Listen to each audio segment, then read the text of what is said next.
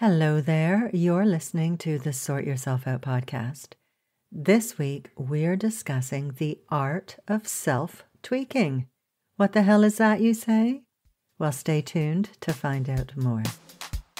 I'm your host, Janine Hunt, natural health therapist for over 30 years, hypnotherapist, lifelong student, and spiritual seeker. I like to seek out the most effective practices and techniques that provide the greatest bang for my buck and the fastest route to freedom from whatever is holding us back. I can't wait to share with you these powerful techniques so that you too can sort yourself out, know deeper meaning in your life, and best of all, a sense of inner peace. So let's get started. Well, hello there, and thank you so much for joining me today. I am so honored that you've chosen to spend a little bit of your time with me. Today, we are discussing the art of self-tweaking. Now, I don't know if self-tweaking is a thing or if I just made that name up, but I like it because it really reflects the nature of personal growth and how we effect change in our lives. And it amuses me a bit too. Self-tweaking. Now, so often we want to make change in our lives and we want it done yesterday. But this is just not realistic, and we put too much pressure on ourselves when we expect nigh-on miraculous change to occur. And we also bring up all sorts of resistance when we have such high expectations. And then we crash and burn, and then usually we beat ourselves up about it. And we hate ourselves, and we're worse off than we started out. For the most part, this is just not the way that change occurs in our lives. Lasting change is made incrementally. And that's why I've called it self-tweaking. It's a marathon, not a sprint. And being fanatical about changing things is just not sustainable. If you think about it, you've spent many years or even decades building and reinforcing the things about you or about your life that you'd like to change. So it's natural that it might take some time to make lasting change. Most likely, you've got complex belief systems that need an overhaul so that you can begin to think in a new way that supports the change you'd like to make. We're talking about a reorientation of consciousness here, and that can take time. And we've also got all this inner dialogue going on, saying really unhelpful and not nice things. Now, I call this our inner shit talker. It pops up regularly, talking shit, telling us we're not good enough, we're a big fat pig, we don't have what it takes, and all manner of nasty things that erode our confidence and make us feel bad in general. And we've had that voice going on since we were little kids, reinforcing these negative beliefs. Even things that might seem like purely physical issues, like losing weight, for instance, involve a reorientation in the way we think about things and the way we talk to ourselves. So, in self-tweaking, we need to accept the incremental nature of change. Each small success or unfoldment you have paves the way for the next one. And then with that new level of confidence in yourself and that higher area of knowledge, you are equipped to take the next step, and so on. And you can see this in your life when you look back at how you were in the past. I bet there are times when you think, holy cow, what was I thinking then? I would never do that now. I would handle things so much better. Well, that's unfoldment for you. With each life challenge, we have an opportunity to grow and to gain mastery over ourselves. So Allow yourself to unfold naturally and to respect your own timing. Work on taking small, doable steps and building on your earned wisdom and prowess. An example of wanting to eat more healthily could involve changing a few meals per week to healthier options. Rather than going cold turkey and chucking everything you usually eat in the bin, go gently on yourself and give yourself the time to appreciate the new way of eating. That way, you'll avoid the big-time cracking and consequent binging and beating yourself up. Now, admittedly, this doesn't apply to all things like quitting smoking or dealing with, say, a serious diagnosis where a more immediate shift is required. But for the majority of personal growth issues, you need to allow yourself the time for change to occur. This has been a big lesson for me that I've had to learn in my life. It's not earth-shattering and it's not sexy, but here it is. Moderation. Yep, I said moderation. For most of us, moderation will allow contentment. So, in our example of eating more healthily, gradually you incorporate more healthy foods into your diet.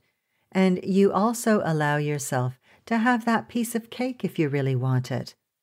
If you suddenly deny yourself all the things you like, you'll start feeling miserable fairly soon. And misery is no state to be trying to change your life in. We're looking for sustainability here. So there are a few main things I want you to consider as you work on self-tweaking. 1. Be kind to yourself. Practice self-compassion. You can definitely do without the self-hatred and beating yourself up.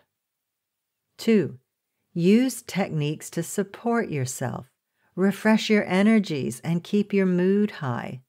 Think things like EFT, that's emotional freedom technique, meditation, and visualization. 3. This is a good one. Recognize your wins. Give yourself a pat on the back. So often we focus on the negative stuff and then brush off the positive stuff and our accomplishments as flukes. So acknowledge your progress. Bask for a while in gratitude and appreciation. 4. Respect your own timing.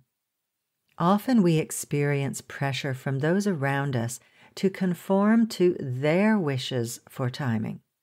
So you need to use your intuition to help you figure out what's right for you and the cycle of life you're in and the issue you're dealing with. 5. Don't be disheartened if you are facing an issue that you thought you had dealt with. It could be an opportunity to show yourself that you've truly overcome it if it pops back up again. Or there may be elements of it remaining in your energy field that you need to purify. You could be dealing with an issue on a higher turn of the spiral, handling it with your new, higher, self-tweaked wisdom. 6. Recognize that making change, even in incremental levels, can be uncomfortable. There may be moments when you are called to greatness in a way that your lower self might balk at. And this is a call to expansion from the soul. It can certainly feel uncomfortable to the ego. But hey, it wouldn't be expansion if it was a well-trodden path within your comfort zone. So expect that there will be some moments of discomfort along your path. Now, as I said earlier, there may also be rather big leaps you make when it comes to change. But in talking about self-tweaking, I want you to be able to look back and recognize how far you've come. When it's a gradual, incremental thing, it's not as notable and as life-shattering as something big, and you can sometimes feel like you're stagnating. So really try to appreciate all the little ways that you are implementing positive change in your life and how they are contributing to uplifting your well-being. Okay, I'm going to wrap this up for now. But before we go, I have a free guided meditation that you can download to help you with your self-tweaking. It's called the Quantum Liberation Spa, where we cleanse old, stuck energies and outmoded beliefs from all levels of your being. And get this, we restore the divine blueprint of optimal function, balance, harmony, and wholeness. Nice. And we even create a powerful anchor that you can use to access your heightened state of well-being that you're experiencing in the Quantum Liberation Spa whenever and wherever you want. You can get it at theinspirationcloud.com/SYO65. Those are the numbers 65, so that's theinspirationcloud.com/SYO65, and I'll put a link in the show notes. Now, if you are interested in taking your well-being to the next level and being better than happy, why don't you sign up to the waitlist for my upcoming Better Than Happy membership? I've been talking about it for ages, but I am getting there, and soon we will be launching this. So the Better Than Happy Zone is a monthly membership where I'll be teaching my most powerful top-down techniques to sort yourself out, to free yourself of your hang-ups and blockages, to take charge of your mind, and to nourish your soul. So if you've been listening to this podcast, you know that I'm all about giving you the tools that you need to transform your life.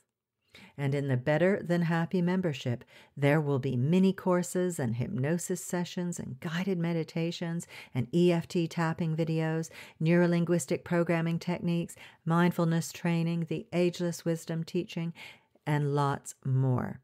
So that wherever you are on your path to greater well-being, you can start right there and then take the next step when you're ready. You'll have the tools, practices, and techniques you need to not just heal your life, but to make it more meaningful, fulfilling, peaceful, and beautiful. So if you're ready to transform your well-being and be better than happy and would like to be kept informed, go on over to theinspirationcloud.com/membership to get on the wait list, and I will keep you in the loop. And this is something you also want to do, because those people on my wait list are going to be offered a special early bird offer where they will be offered the membership at the lowest price it's ever going to be, and they will also get early access. So that's theinspirationcloud.com/SYO membership. Okay, my friend, that is all for today. Thank you so much for spending your time with me. I really do appreciate it. So take care, and I will see you next week. Bye-bye. Thanks so much for listening to the podcast. I really hope you found it helpful and full of uplifting ideas that you can put into practice in your life. And if you have, chances are your friends and family will too. So please share it with them on social media. You'll be helping them to sort themselves out, because I bet you think they need it, right? But seriously, you'll also be doing me a huge favor, and I will be eternally grateful for your generosity. It would also be lovely if you would leave me a review on iTunes, preferably a nice one, please. And don't forget to subscribe to the podcast while you're there. If you have any questions or would like me to address a certain topic, I'd love to hear from you. You can email me at info@theinspirationcloud.com. Have a good one, folks. Thanks again, and I'll see you next week.